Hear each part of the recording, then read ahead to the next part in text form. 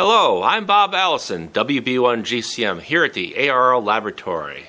Let's take a look at the Hamware.de AT615B antenna tuner. Well, let's see what you get with the Hamware.de 615B antenna tuner.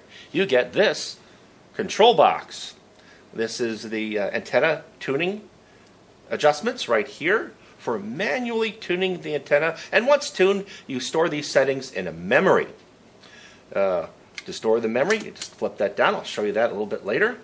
Automatic setting, that means when you switch through the different frequencies for which you have already tuned and memorized the settings, you're just flipping through and then tuning for the frequency that you're operating on. And of course, there's a through setting right here that allows you to bypass the antenna tuner. Here's the power switch, and rotating around the back side, we have the antenna sensor, SWR sensor here, and control connection for the antenna tuner with the interconnecting cable to the antenna tuning box, your key line in, and your power supply connection. And if you have to erase the memories, press this button. I've turned the antenna tuner on, and it's in the manual mode now. I have it in the middle for tune and in manual.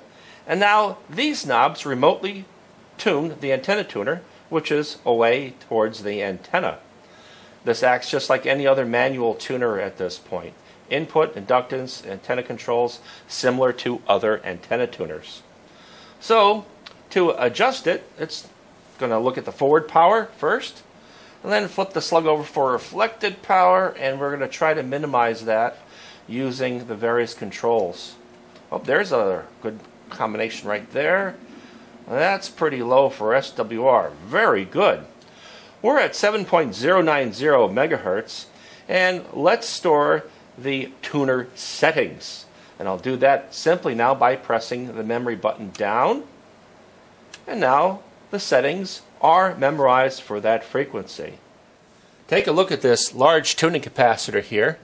Inductors fixed under here, switched in by relays, as well as relay switching in fixed values of capacitance, all to tune the antenna. And let's switch memories and retune for another frequency. Let's see what happens. How about that? And let's go back to the other frequency.